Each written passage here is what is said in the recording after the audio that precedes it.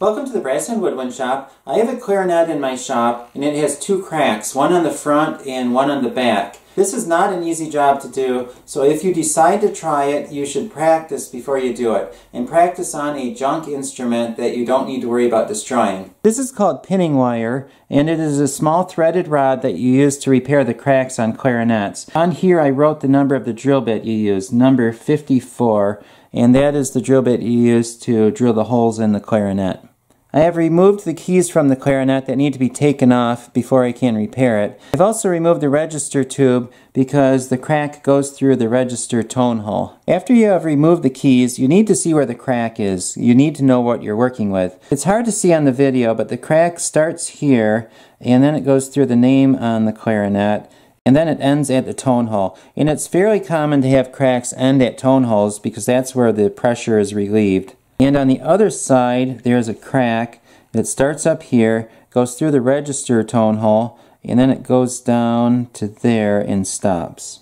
The next thing to do is to figure out where to put the pins. And on a crack like this, you'll probably need two pins. I'm going to put one from here to here, and another one from here to here.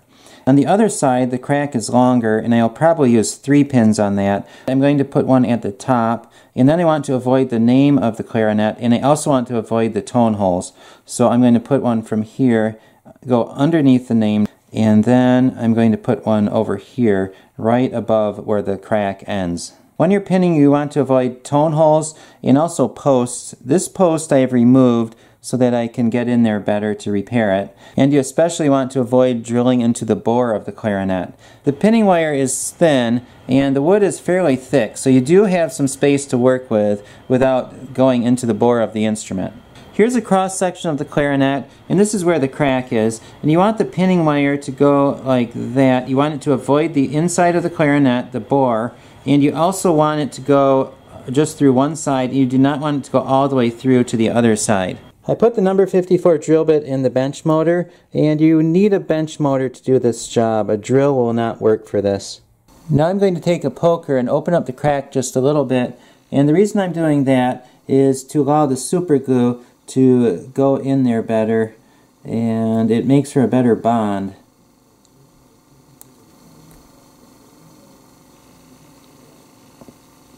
The method for drilling a hole is to start about 3/8 of an inch or 1 millimeter from where the crack is, and you drill in straight, and once you go in just a little bit, you rotate the clarinet, and then you drill like that into the clarinet. That way you will not go into the bore of the instrument. And if you go through the clarinet all the way, then you have to fill in 2 holes, which you can do, but it's easier just to fill in the one, and it looks better.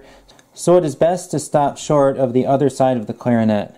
The way you know where the end of the clarinet is because if the crack is straight up, then there's equal distance from the hole to the crack, and then from the crack to the other side of the clarinet. So if you know how far it is, and then you stop short of double the distance, you will stop short of the other side of the clarinet. You do not always need to drill straight. You can drill at a diagonal if you need to get around tone holes. Now it's time to drill.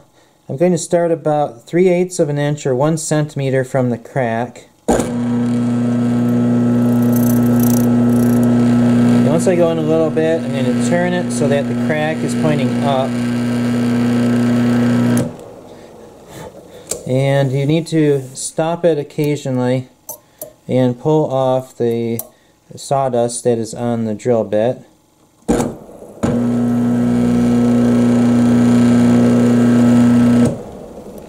As you're drilling, to see how far you've gone, you can take a poker and put it in there and mark it with your finger, and you can see that I've made it about up to the crack. Now I have to go a little less than that amount of distance, so I'm going to continue drilling.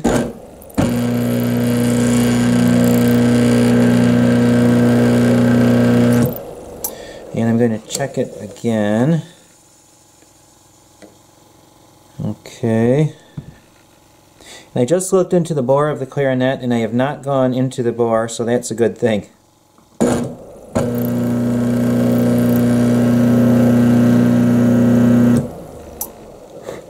I drilled the 3 holes on this side and 1 on this side. I have 1 more to go. drilling straight, then turn it.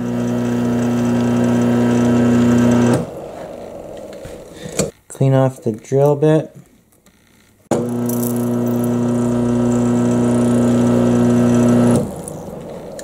And then measure it.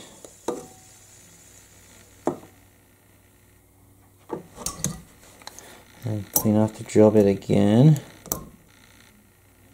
You need to clean the drill bit off probably 3 or 4 times, maybe more when you're in the process of doing this.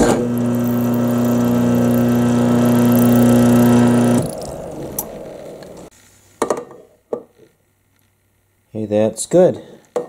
So all the holes are ready, and now we're ready to put the pins in the clarinet.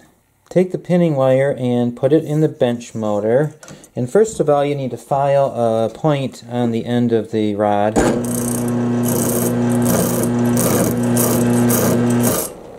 Now it's time to put the pins in the clarinet, but there's one more thing to do first. When you put the pins in, it can cause stress on the crack, and it can open more. So what you do to stop that is put a protector on there, and then put a hose clamp over that and tighten that up, and you should be right next to where you're going to pin it. And then after you're done with that one, you move it so that it's right next to the other one and on down the line. I need to measure how long the pinning wire needs to be. Take the poker and put it into the hole that you drilled, mark it with your finger, and then line it up to the pinning wire, and you want it to be a little bit shorter than the hole. So mark it and then cut a little bit. You do not want to cut all the way.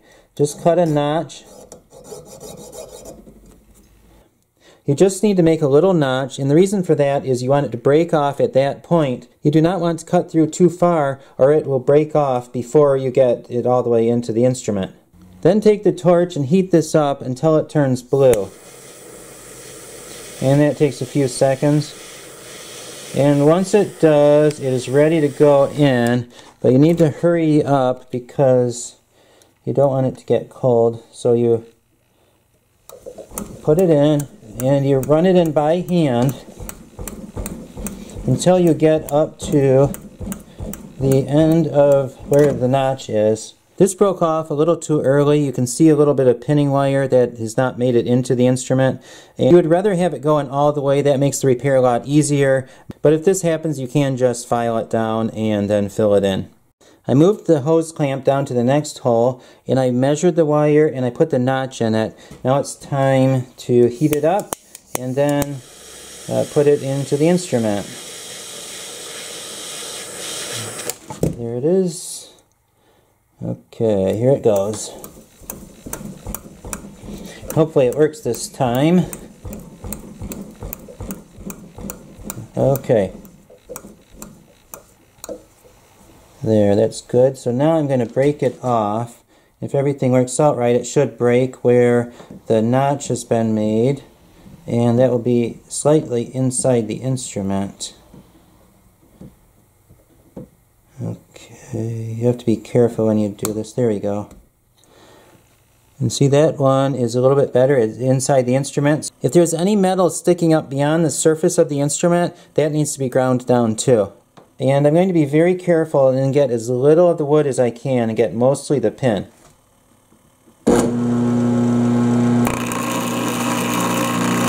The next thing to do is to fill in the cracks and the holes with super glue, but before I put in the super glue, I'm going to use some grenadilla wood chips, and that's the kind of wood that the clarinet is made out of. I got these wood chips at the Selmer factory when I went on a tour there, but you can buy these from Ferree's tools. Take some of the wood chips and put a thin layer in the crack, or right on top of the crack. Also avoid any writing that is on the clarinet. Now I'm going to put some super glue on there. And the super glue should flow into the cracks. So just put a little thin layer on there. You do not want a lot. Everything you put on there that does not go into the crack will need to be filed down. And it makes it a lot easier if there's not too much on there.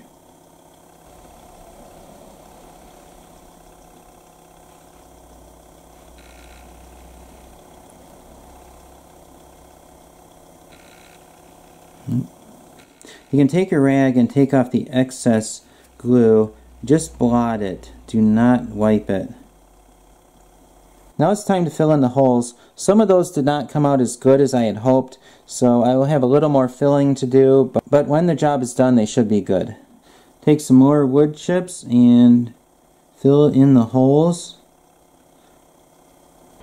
Now put the super glue on the holes, and you do it pretty much the same way you do the crack.